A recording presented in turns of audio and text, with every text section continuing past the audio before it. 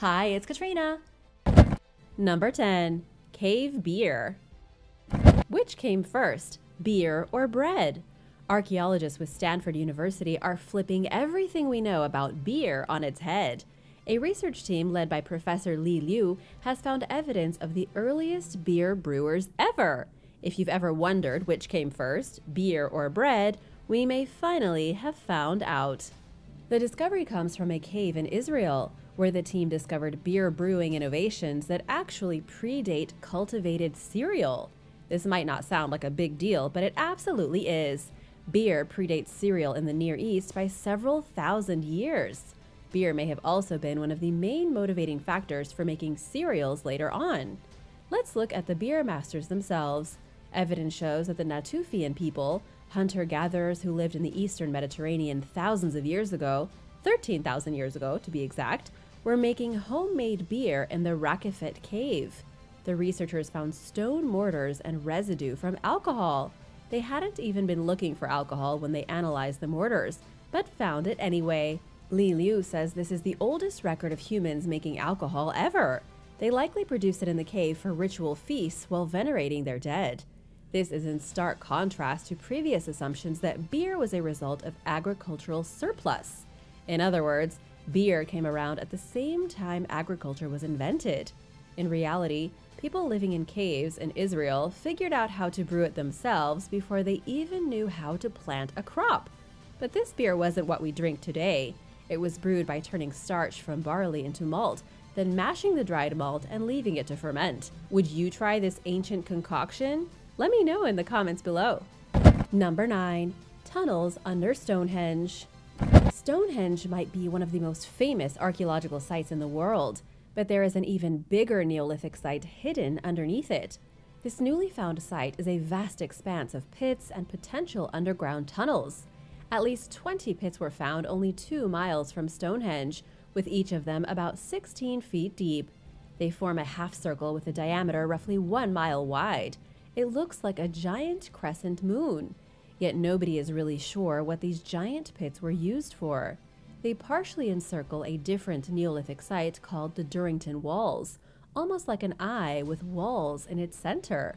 In fact, this entire area is scarred with ancient monuments, random pits, and old structures of both stone and wood. Some even believe all these ritualistic centers were connected via a secret underground system of tunnels. There were almost definitely roads or avenues leading from one place to another, potentially linking settlements to what the locals thought were great places of power. But archaeologists are still working to create a clear picture of what the area looked like over 5,000 years ago. These new holes are so mysterious because they seem to predate the other major monuments and are so far nothing except empty pits in the ground. Could they have once been part of a mysterious underground complex? There is a reason humans have been drawn to Stonehenge practically since the dawn of time, and we are still learning why that is. Number 8. The importance of jade. Gold may be the most precious metal on the planet today, but not so long ago it wasn't as highly valued or considered the standard of wealth. In the world of the Maya, gold wasn't nearly as valuable as a semi-precious stone known as jade. Jade is a green stone produced primarily in Guatemala and Myanmar in Asia. Jade is highly valued and coveted in China today, but in ancient times it seems like everyone revered jade. When the Maya ruled Mexico, Belize, and huge parts of Guatemala, they loved the stone. They used jade to carve into ornamental stones, make figurines, decorate their weapons and jewelry, and even as inlays for their teeth. But why jade was so important to the Maya has been a bit of a mystery. We know that it had spiritual and religious significance. Some experts say it was the green color of jade that made the Maya associate it with both water and vegetation, the two most important things in their civilization. They also associated jade with life and death. When a person died, their families would purchase beads of jade to put inside their mouths. Maya royalty would have huge slabs of jade put in their mouths on their deathbed, used for absorbing their spirit. In the end, all we really know is that jade was hugely important to these people up until they vanished around the year 800. The Maya fascination with jade makes it one of the most mysterious minerals from the ancient world. Number 7. Gateway to Pan. Researchers with the Zinman Institute of Archaeology discovered one of the most mysterious artifacts ever, a bronze mask that represents Pan, the god of shepherds. It was discovered at the old Roman city of Hippos, located today in northern Israel. The god Pan was half man and half goat, the master of music, merriment, and sometimes mischief. Researchers were unable to figure out if the bronze mask was used artistically as some kind of decoration, or if it was used in an unknown ceremony. They thought that by excavating the large building in which it was discovered, they would get more information on the mask. At first, researchers thought the building was part of a city fortification, but over about a year of excavating, they discovered that the building was actually part of a larger complex with a huge gateway out in front. It dates back at least to the reign of Emperor Hadrian from 117 to 138 AD. We are now pretty sure that the mask was fixed to a wall over an altar inside a compound connected to the gateway. But now researchers are trying to figure out what the gateway was used for. The monumental gate structure leads into something that may have been a sanctuary in honor of Pan. Perhaps in honor of Pan and other rustic gods that we don't even remember today. 2,000 years ago, worshipping Pan almost always involved drinking to excess, performing some kind of sacrifice, and participating in some very adult rituals that usually meant everyone had to be naked. But because even 2,000 years ago this kind of behavior was frowned upon, the worship had to take place outside the main city in a cave or natural setting.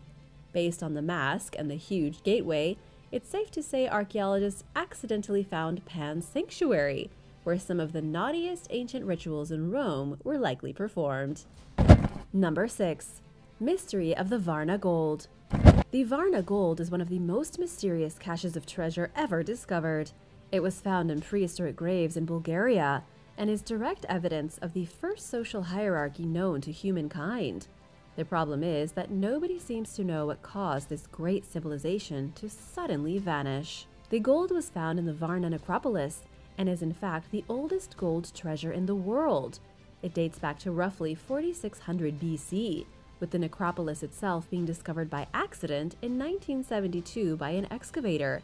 In fact, this place is only about 30% excavated even today, and already 294 graves have been found, with most of them containing examples of highly advanced metallurgy, mostly gold and copper pottery, along with flint and obsidian tools.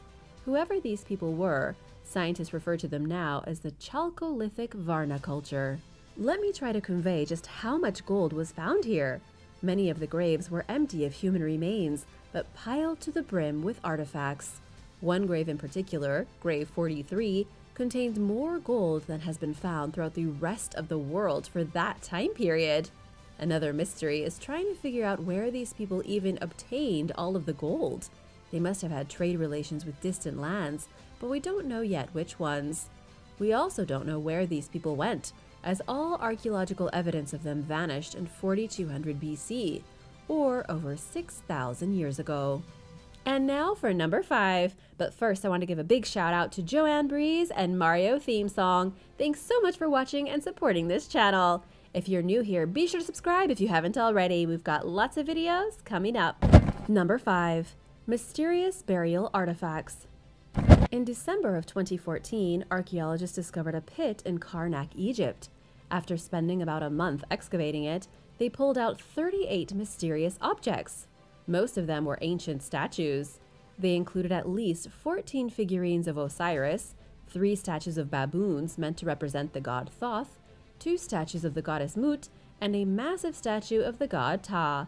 There were also some other statues and figurines found, including a small collection of sphinxes. The mystery quickly became this: why were so many statues buried in a giant pit? The ancient Egyptians buried the statues of their gods over 2,000 years ago, as if they were burying actual people. The biggest and most impressive is definitely the statue of Ptah, the god of craftsmen and sculptors. And seeing as the pit was found next to the temple of Ptah at Karnak, this isn't a huge surprise. But here's the thing. Each artifact was buried in a very specific order. Then at the end, the massive statue of Ptah was brought in and put over the smaller artifacts. A wooden effigy was placed beside it, some smaller artifacts distributed around that, and everything was filled in with dirt. On the top of the dirt pile was placed a massive limestone sphinx.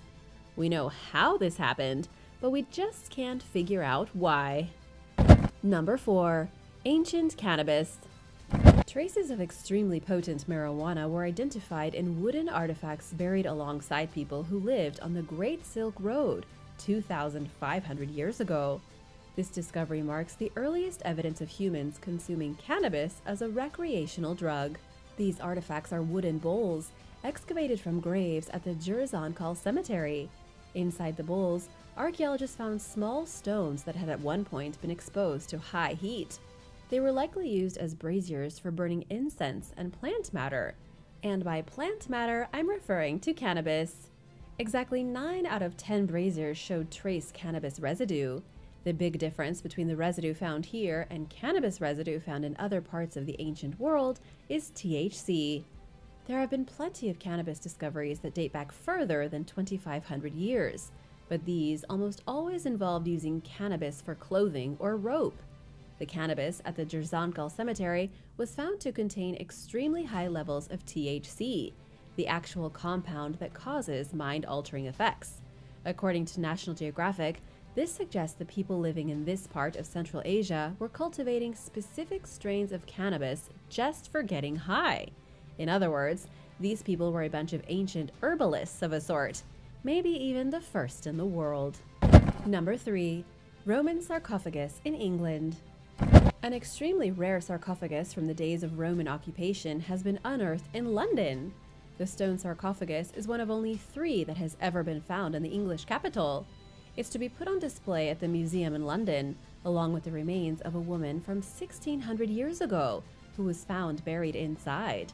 What makes the discovery of the sarcophagus and the mummy even more mysterious is that she was found with the bones of a baby, a chunk of gold, and a gemstone. The gemstone was carved with an image of a satyr, a type of human/goat hybrid that was popular in Greek mythology.